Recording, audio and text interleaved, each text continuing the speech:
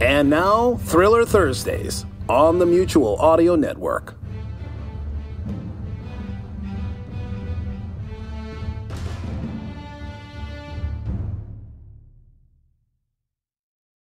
The following audio drama is rated PG for parental guidance recommended. Chapter 26. The Red Panda was not exactly moving like he was in a tremendous hurry, and he hoped that his companions would take that as a hint. The flying squirrel was clearly disgusted by this turn of events, as it was just this side of being captured and then rescued, which she was never one to stand for. But when Pavli had delivered his ultimatum, the Red Panda had not hesitated. He had simply walked to the base of the statue of Anubis, looking for all the world like a man deeply uncertain of how to climb a very tall statue of an ancient god. If she were paying attention, the flying squirrel ought to be able to sense what his reasoning was. Yes, the odds of surviving a hail of gunfire at point-blank range like this was dubious at best, but they had been in worse spots. Still, it was important to pick one's battles. Thatcher's magic was suppressed by the limiter bands, but Pavli was still a wild card with which they were ill-equipped to deal, and they were low on some of their equipment, to be sure. But when it came right down to it, there were two very good reasons to obey Pavli's order and climb up to retrieve the eye. First of all, even if he had done the exact opposite and started a direct confrontation with their enemies, as soon as it was over, assuming they lived, he would just have to climb up and get the thing anyway, which made the exercise of refusing seem less than entirely profitable. He was certain that Max would have arrived at the same conclusion, but he wasn't quite as certain about the squirrel. The main reason for his gesture of surrender was that it would distract the guard's attention and give Kit a chance to make a play. He hoped that she would err on the side of subtlety, but it wasn't a tactic for which his partner was renowned. Still, some of that was bluster, he knew that. She was 10 inches smaller than he was, and female. Her combat work was excellent, but she didn't immediately come across as the intimidating half of the equation. It was only natural for her to cultivate a reputation as the dangerous one, the unpredictable one, maybe even the one that was a little bit crazier. It was a routine that she played to her advantage. It also wasn't entirely a routine, and he knew that for a fact. He reached the top of the steps without incident and looked up at the statue. He had decided on his play, and if this didn't give her the idea that he was up to something, nothing would. He kept his grapple gun inside his coat and kept his static shoes off. He reached for a fingerhold on Anubis's lower leg and hauled himself up, his feet slipping slightly beneath him as he did so. He was an athletic young crime fighter at the top of his game. He could climb the statue without help, couldn't he? 3 minutes later, he nearly answered his own question by tumbling down to the stone floor below. This was the dangerous part. He was high enough already to injure himself badly if he fell, and yet not high enough to give himself the necessary reaction time to activate any of his equipment before hitting the ground. There wasn't anything for it but to go even higher, and within a few minutes of work he was at the great god's waist. This was harder work than he had thought, but the fact that he had not yet heard pained cries in Arabic mixed with liberal amounts of gunfire suggested that the squirrel was on board for his plan, whatever it might be. Which was rather, he reflected, where all of this fell down, but he was fairly certain that he would think of something. He elected to take a route that would bring him up the statue's back toward the shoulder, and did so for two good reasons.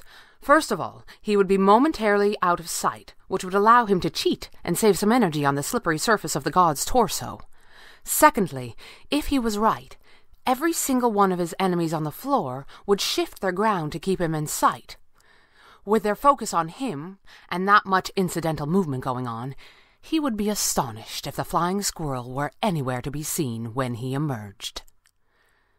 There were some surprised shouts from the ground at how far he had traveled by the time they had him back in sight, and he tried not to smile. He hauled himself up to Anubis's shoulder and crouched there, as if considering the final stage of his climb, out along the upraised arm. It was not easy to tell from here, especially since he was looking without turning his head, but he certainly couldn't see Kit. He tried to resist the urge to scan the shadows for her. No sense drawing their attention until it was time. Besides, once he was out near the elbow, he should have a full view of the space below. The upraised angle of the arm made it necessary for him to shimmy out like he was climbing a tree. Ahead of him, the light from the outstretched hand of the god was more brilliant, and it danced around in every color of the rainbow, casting bright beams far into the darkness. From here the Red Panda could tell that one beam of white light was stronger than any of the others, but what that could mean he was not certain. At the elbow, the climb got still steeper, and the Red Panda paused. He was actually feeling a little winded, and this next bit would be tricky even if he used his static shoes. He turned his head just a little, as if he were still focused on his task, and scanned the assembly below. Just as he expected, the flying squirrel was nowhere to be seen. How on earth a group of men could lose track of a girl that looked like that was quite beyond him, but there it was. He shook his head a little, partly in dismissal of his foe's folly, partly to dispel the almost pin-up quality picture of his partner that had sprung unbidden into his mind. These sort of things seemed to strike him at the most absurd times. The steady murmur of excited whispers from below that had been building for the last few minutes fell suddenly and totally silent as he completed the last stage of his climb. From Anubis's long wrist, a crimson-gloved hand reached up to the outstretched hand and searched for a grip. Finding one, the Red Panda pulled himself up at last and dropped forward onto the outstretched palm on his knees. Far below, it was difficult to see much beyond the head and shoulders of the man in the mask at the top of the climb, and as elated as every man was, it was still unexpected when the Red Panda began to laugh. "What is going on up there?" Pavli called. "You've been had, Pavli," the Red Panda called. "We all have. The last laugh by some cunning fiend that died thousands of years ago." "Throw down the Eye of Anubis," Thatcher demanded. "Do it now!" "It isn't here, you fool," the Red Panda said. "It never was. There's an enormous crystal up here, with a focused beam of white light coming in from high above. It can only be sunlight. We must almost be at the peak of the mountain, and there has to be an opening to the surface up there, however small. The crystal is acting like a dozen prisms, breaking the light into colors and scattering it. It looked astonishing from down there, especially after our eyes grow used to the darkness, but it's nothing." "He's lying," Thatcher hissed. "You're lying." "Shut up, Thatcher," Pavli snapped, as one might do to a dog. Without his power, the wounded wizard did not command much respect. "I'm trying to think." Pavli's eyes fell on Falcone, who stood calmly and impassively, knowing that conflict was inevitable, but doing nothing to provoke it or begin it himself. "Well, Maxwell," Pavli asked, "what do you make of this?" The stranger smiled and shrugged. "They didn't build all of this for nothing," he said. "But even if I wanted to help you, I've no ideas to offer." A thought seemed to strike Pavli. "You say there is a beam of light coming from the surface?" he called. "That's what it looks like," came the reply. "That would have been a major undertaking," Pavli said to Thatcher with a smile. "They never would have done such a thing simply as a trick." He looked up to the man in the mask. "Break the beam!" he called. "Break the beam?" The Red Panda saw where this was going, but elected to play dumb. "Yes, the light from the surface!" Pavli cried excitedly. "The light that feeds into the crystal. Interrupt the beam."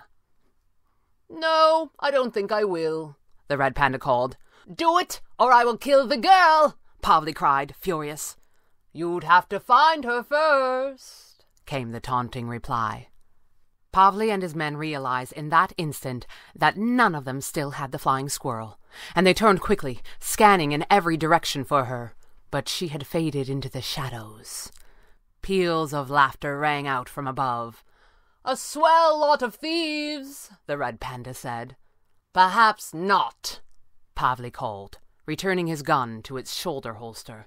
"But then again—" He made a sudden motion with both of his hands, which culminated in a thrust forward toward where the Red Panda stood high above. There was a concentrated blast of wind that blew straight up and hit the masked man like he had been struck by a fist of a giant. He left his feet from the force of the blow, knocked sideways into the palm of Anubis's hand. For an instant, he felt the crystal poke into his chest, and knew that he had broken the beam of light, just as Pavli had demanded. But the energy of the blow he had been struck was too great for him to recover quickly, and he could feel his legs dropping off the hand of the god and pulling him out into empty space.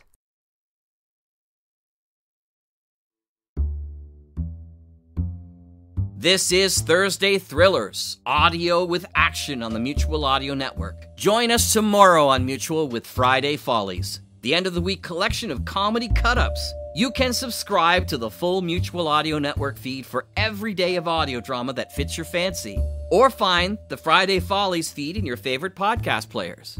Now that's a lot of F's. The Mutual Audio Network. Listening and imagining together.